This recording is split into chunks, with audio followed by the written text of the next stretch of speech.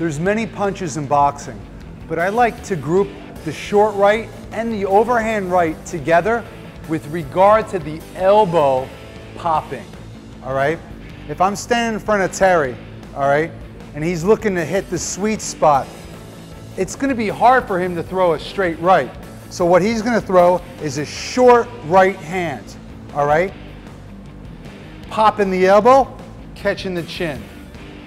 It's surely a done deal, all right? So when Terry throws the short right hand, it's gonna execute just like that. And it's gonna hit the sweet spot, all right? Short right hand one more time.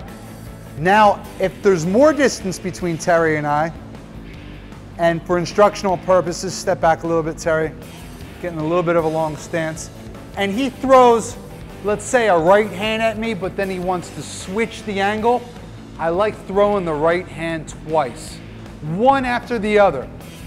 It makes for a devastating combination. If Terry were to throw a straight right hand, and then he follows that with a different angle and pops his elbow, that's an overhand right.